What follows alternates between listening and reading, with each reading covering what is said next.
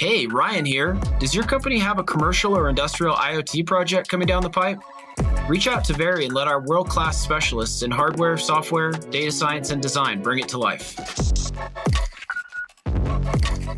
You think about things like Earth observation alone and the number of different market sectors that kind of new information and data serves.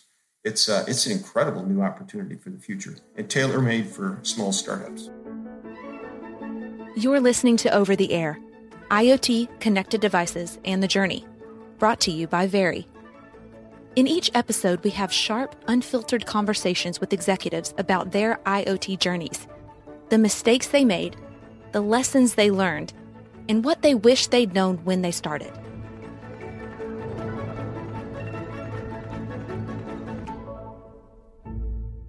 Hey, everybody. Welcome back to Over the Air, IoT, Connected Devices, and the Journey. Today, we're going to be talking about SPACs, space, and space IoT. My guest today, former CEO of Boeing and current CEO of Vista, Dennis Muilenburg. Dennis, welcome to the show. Hey, thanks, Ryan. It's great to be with you. Thanks for coming on. So, Dennis, most people know you as a lifer at Boeing. Can you give us a little bit of background on your new adventure? Yeah, you bet. Just a couple of weeks ago, we did the IPO on a new SPAC called Vista Acquisition Corp.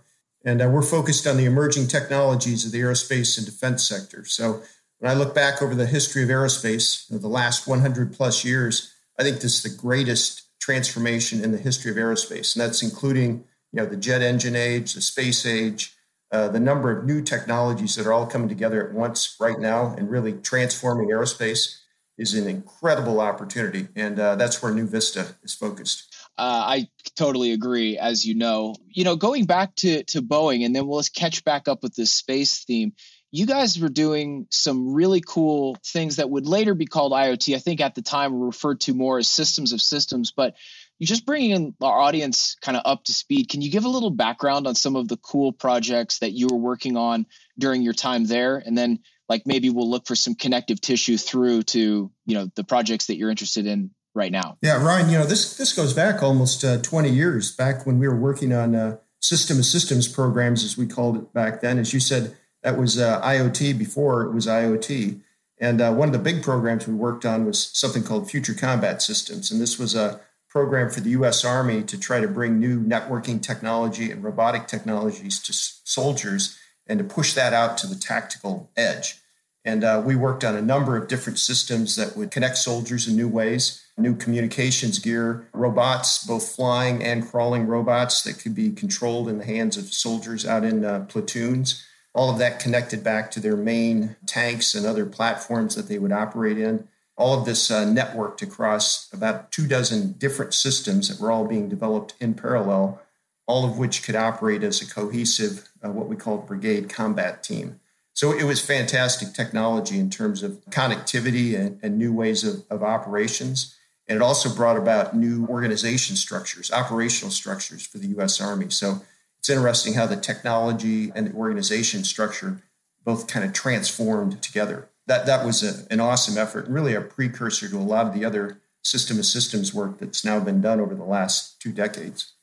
If I recall, that award was circa 2002, 2003. Is that about right? Yeah, just about 20 years ago. Yep. What would you say, looking back in the years from then to now, what are some of the significant changes you've seen in the connected space? Can you talk a little bit about that arc that have got you feeling really jazzed about 2021? Well, I think some of the trends that we see and are continuing to accelerate is increased bandwidth and reliability of connectivity. So as we look at the proliferation of 5G and new levels of connectivity, we look at things like satellite communications technology, which is now very commonplace. Those high bandwidth, high connectivity capabilities are enabling all kinds of new technologies on their own. Vehicles that are connected, people that you can stay connected, around the clock, around the world. All of those things are transforming how we live. And it's exciting to see that arc, and it's actually not slowing down. It's speeding up as we think about new communication technologies for the future. Okay, let's take that, push that thread forward, bring us up to present day. So Vista, you guys just raised a boatload of money, $250 million, maybe slightly north of that for your SPAC. Your orientation is towards space. specifically, as I understand it, space IoT, which is the coolest term anyone's ever said on this podcast.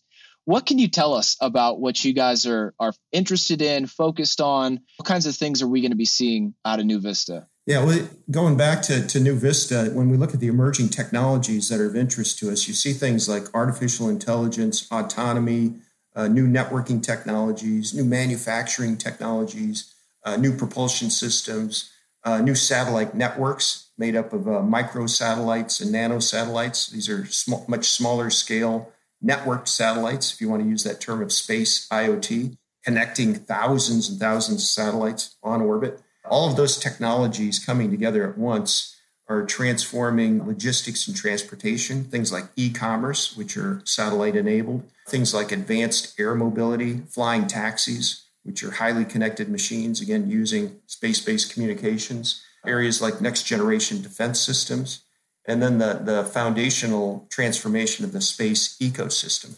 So if you think about low Earth orbit, right, 100 miles plus up above the surface of the Earth, today there's really one destination there, International Space Station.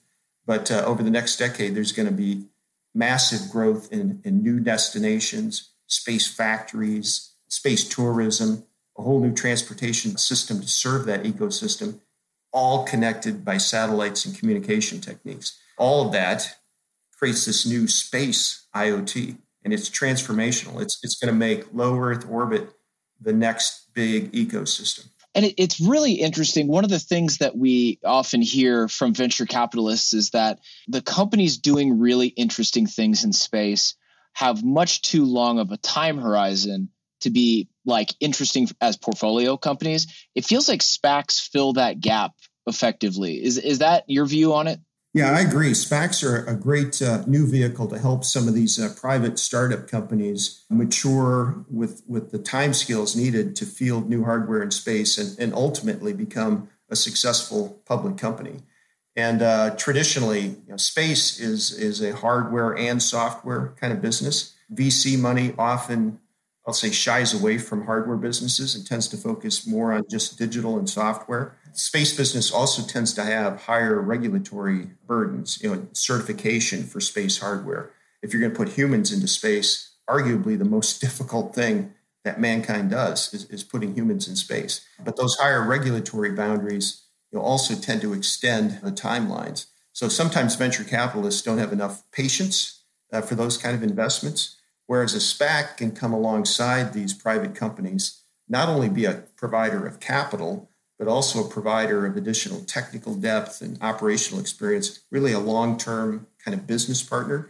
And that's really the business model that we've developed with our New Vista SPAC. So we're looking for great emerging technology space companies, companies who will make this space IoT environment a reality, but they can also use a partner who can bring a strong amount of capital along with technical expertise and operational expertise with a long view of the idea of ultimately producing a successful public company. So some of our listeners out there are probably asking themselves, hey, look, space is the most fascinating thing that you can do. I, the entrepreneur in question, this fictitious person, am interested in starting a company or directing my company towards space to participate, in this really exciting arena. What advice would you have for a smaller company that wanted to participate in space IoT? What are some of the gaps that you think will be there? Maybe a smaller company could be really effective at that, like the larger companies obviously are going to do the huge pieces like the propulsion systems and things like that. But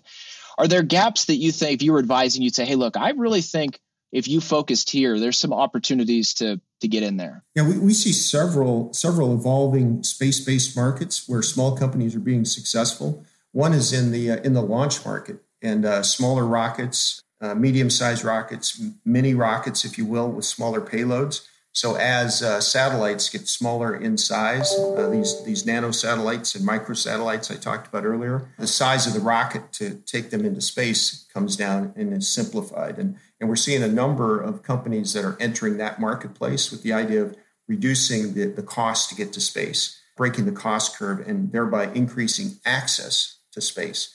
That's a very lucrative area, and a number of new startups are being very successful there. A second area of interest is in satellite design itself. We have companies who are now 3D printing satellites, designing new, very small-scale satellites that are networked with very sophisticated payloads, and putting thousands of those on orbit with multiple launches. Again, that's something that the capital and scale of a small company can actually achieve.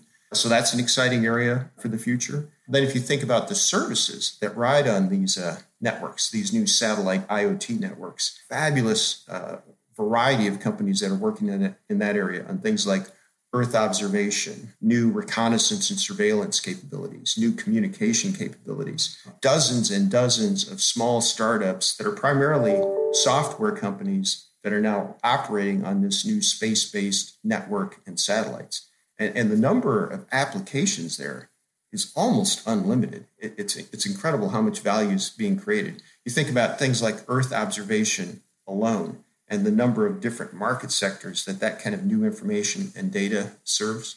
It's an incredible new opportunity for the future and tailor-made for small startups. Mm-hmm. Yeah, interesting. As you're thinking about commercial applications of some of these things, let's talk about the moon for a second. I've heard you mention that traveling from Earth to moon and back needs to be, well, these are my words, not yours, but I'm paraphrasing, but more like a highway and less Lewis and Clark.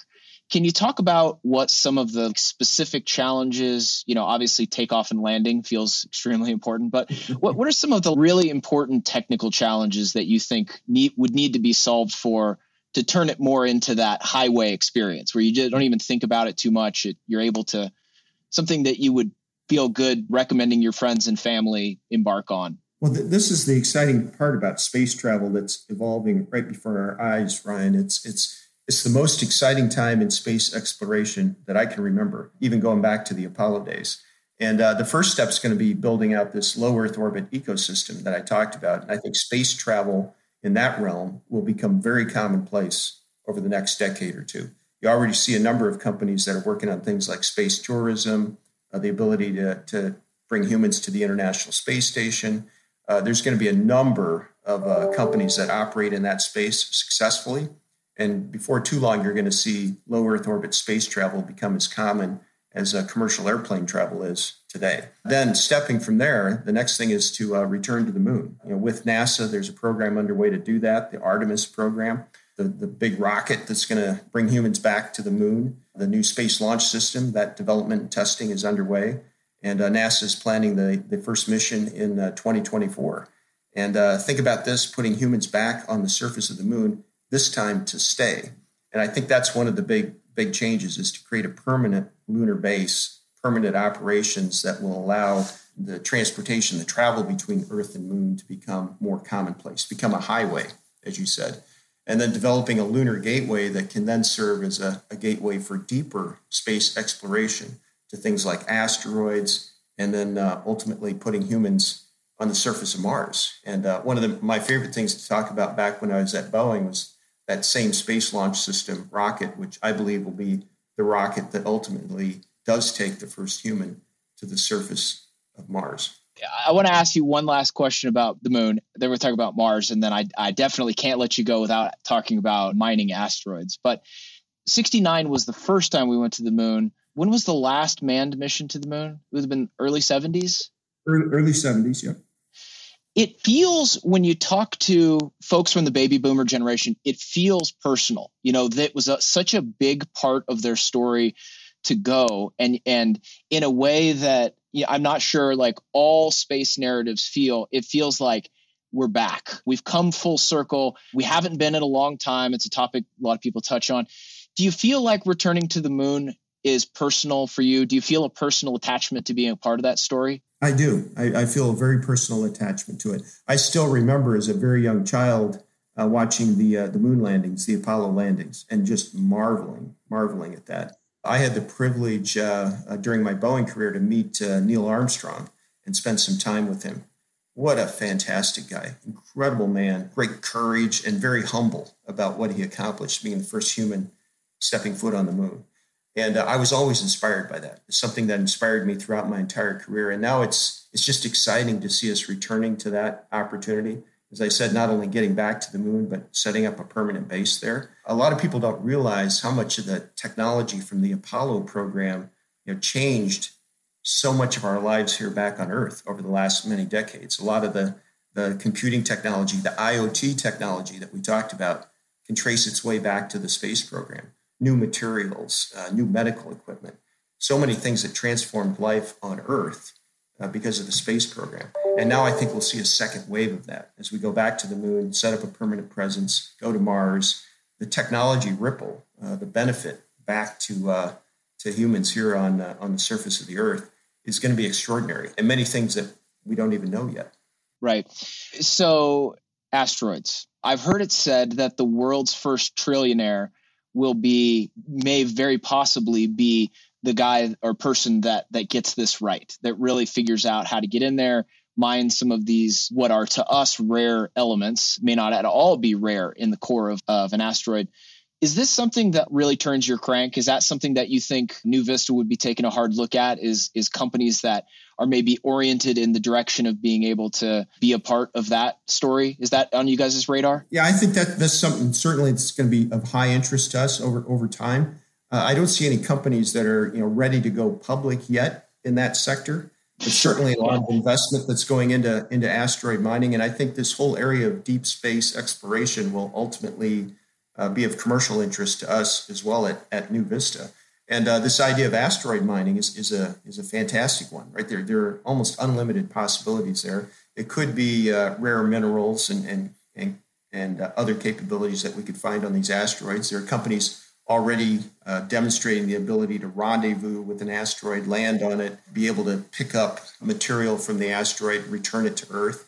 So those technologies are already being developed and demonstrated. Now, the trick will be to do that at scale and to do it in a way that's economically viable. And it's not only about going to asteroids and mining and bringing stuff back to Earth. It's also about space-based operations. So there's some who propose, for example, finding asteroids that might be rich in ice and be able to harvest that ice and move it to the moon as a source of water on the moon, going from low gravity to low gravity.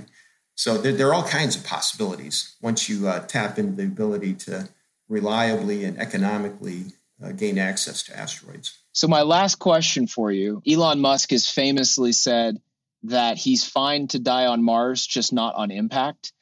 At what point do we see Dennis Muilenburg? What is your threshold for space travel? So you're obviously very interested in investing, being close to it. At what point do we see Dennis Muilenburg raise his hand and go put eyes on up close on something in outer space? You want to be one of the first guys in this next wave? Or are you waiting to see certain safety thresholds kind of be in place? Oh, I want to be in that first wave for sure. So as soon as I can, I want to fly into low Earth orbit without a doubt. And with all the energy and investment that's going into that, I think that's going to happen fairly soon. So one of my personal goals is within the next decade to be flying in space and to be in low Earth orbit. And if I could rendezvous with the International Space Station or maybe go check out the latest space factory, I'd be up for that. So that's your version of the Roaring 20s. I like it. That sounds pretty cool. Dennis Muilenburg, we really appreciate you coming on the show today. Always great to see you. Appreciate it. Ryan, thanks. I enjoyed the conversation, and thanks for the opportunity. You got it. You shouldn't have to worry about IoT projects dragging on or unreliable vendors. You've got enough on your plate. The right team of engineers and project managers can change a pivotal moment for your business into your competitive edge. Very's close-knit crew of ambitious problem solvers, continuous improvers, and curious builders know how to turn your ideas into a reality, on time and up to your standards. With a focus on mitigating risk and maximizing opportunity, we'll help you build an IoT solution that you can hang your hat on. Let's bring your IoT idea to life. Learn more at verypossible.com.